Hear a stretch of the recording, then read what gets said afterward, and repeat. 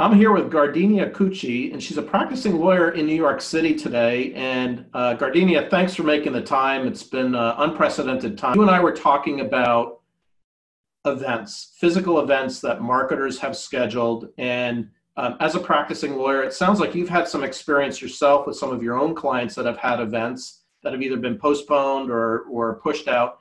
Maybe you could share with us that story so we could learn a little bit as marketers how a lawyer thinks of that world. Sure. Happy to help.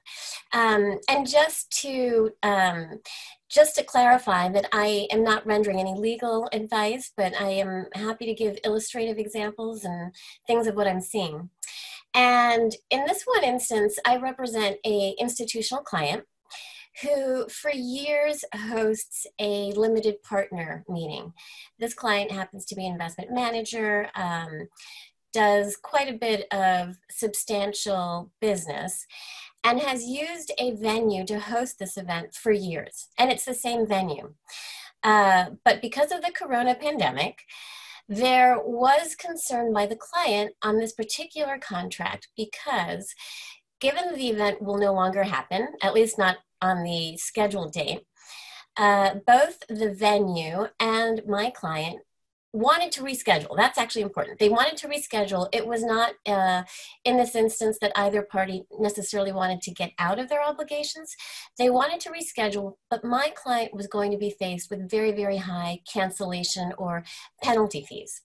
So at the time that this event came up, it was actually before the WHO declared the pandemic. So we were not entirely sure, based on the force majeure clause, whether this was a qualifying event. That would excuse both parties without any type of ensuing obligation.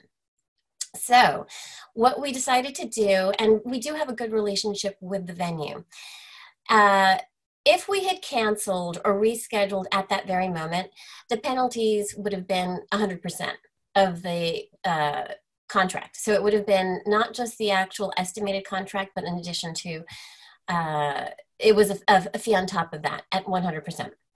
So what we did was we had conversations with the venue. The venue was able to accommodate us, knowing that the client had been a long-stead client, was in good reputation, didn't really want to lose us as a client. And so we were able to have a very practical negotiation discussion, and they had agreed essentially to allow the client to reschedule for an event 6 months after the scheduled date. So within 2020, within 6 months, and if that actually did occur, there would be no cancellation fees. Any monies actually paid would be applied to this event, and the fee would stay the same.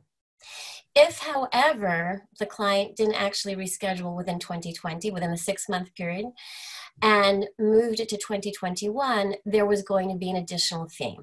But it was nowhere near the cancellation fees that we had actually had built into the contract. So a lot of it was a practical discussion. A lot of it was due to the fact that the client had a good long-stead history with this particular venue. But not a lot of contracts, not a lot of vendors are going to be that way. So I can also, if it's helpful for you, just let you know what some third-party vendors are doing, what I'm seeing. Yeah, that would be really super helpful. Okay, so there are, as you know, force majeure clauses in almost every contract. The force majeure contracts actually, as you know, will list various qualifying events. And if those events arise, they generally excuse both parties' obligations without further liability. But force majeure clauses are very, very narrowly interpreted. And usually if a qualifying event, such as in this instance, the coronavirus, the pandemic, isn't really listed, to some extent, it can still be offered up. And I think that there is, the ABA actually came up with something today. And I think in most instances, even if pandemics or epidemics are not listed as qualifying events, we can still use this clause, which is beyond a party's control, that rendered the services either impracticable or impossible on a successful prevailing basis. Hmm. So what needs to happen is that I would suggest your colleagues look at force majeure clauses, look to see whether epidemics and or pandemics are listed. And again, given that the WHO actually declared on March 11th, this pandemic, it would be a qualifying event if, again, it's listed, specifically listed. I would also urge you and your clients to look very closely at the notice provisions, because as force majeures are really narrowly interpreted, clients are really going to have to follow by the book whatever prompt notice, prompt written notice is required under that contract. There are other issues that need to be also proved, which is that the event was not foreseeable, which in this instance we can say that it was directly caused, or it directly caused failure to an individual's performance under the actual contract. There is the obligation also on the service provider to mitigate damages. And so whether that means trying to get a different supplier or trying to allow, well, most employers now are actually required to have their employees work from home, but there is the obligation on the service provider to mitigate damages in however fashion. So Service provider, just so I'm clear, meaning the venue? in this instance, it would be the venue. Okay. Let's just say it was a SaaS provider. The SaaS provider would look to see if, for example, he was getting, third-party licenses from China, but China somehow it was not up and running. That SaaS provider would look to see if they could get other services licenses from other providers in a country that would still be meeting the same qualifications. Interesting. That's an example. And I would also urge that notices be put in rather quickly, just to preserve it. Don't wait. Even if it turns out that you or your colleagues may not have a prevailing argument, you should always just put the notices in as a precautionary element. Got it. So it sounds like there's a lot of pieces here, and I'm glad you're actually reminding me why you're a lawyer and I'm not. But as a marketer, how would you suggest marketers talk with their in-house or maybe their outsourced counsel? What kinds of questions should they be asking of people in your kind of role or capacity that would make them more effective? And I think you covered a couple of those things in terms of looking at force majeure and looking at some of the other provisions there. In addition to that, anything else that you'd suggest? I would suggest the conversation to be had, I think, really begins with your dollar threshold. So, for example, and whatever that feels right to each particular individual or corporation or enterprise.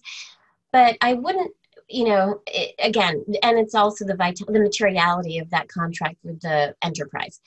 But generally speaking, a lot of the smaller vendors aren't really going to be able to do anything. So if you have a contract for 10,000 or less, generally I would perhaps put those aside and work on those that have a higher monetary threshold. And I would, yes, talk to your legal counsels, and I would talk to whomever it is that's in charge of these third-party vendor agreements and say, we should probably do a checklist of all of the force majeure clauses, of all of the material adverse event clauses. Put a little matrix together, see what the notice requirements are. Are they immediate prompt written notice? Do you have to give notice via certified mail? Can email suffice? A matrix to that extent, I think, is very, very helpful. Some individuals, some of my clients have assigned contracts to other third parties as part of their business operations, and sometimes that may or may not affect the original rights between whomever originally executed the documents and the vendor. So an assessment, overall assessment, prioritize operations. Dollar amounts, I think, are good to have, because just smaller vendors are just not able to do much at this moment. Excellent. And not to put you on the spot, but I should ask this question to you earlier. If somebody wanted to get a hold of you, what's the best way? Do you feel comfortable with that? And if you do, what's the best way, if they have further questions on anything that you brought up, and perhaps they wanted to talk with you about an engagement or what have you, what's the best way to get in touch with you? Yeah, sure.